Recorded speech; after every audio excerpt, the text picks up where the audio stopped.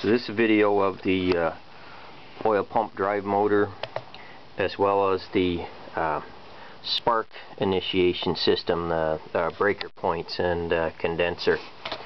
So hopefully you can see it there. There's the breaker points, and from a shaft collar my son made a double lobed cam, basically, to open and close, well, to open the breaker points up. And you can see the condenser here, and that, I'll start it up here, spin her over, so that opens the points up there, and sends the signal to the coils to fire the two spark plugs. So fairly simple system. It's a 12-volt gear motor, basically. Could be out of a battery powered drill, you know, one of those that's cheaper to buy a whole new drill with a battery than it is to just buy the battery.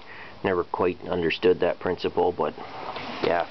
So but they make a good gear unit because they don't turn all that fast.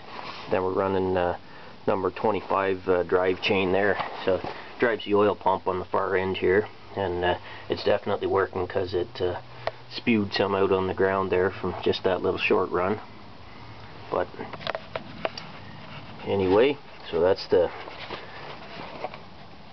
setup there to open the breaker points up to provide spark for the twin turbojet engine.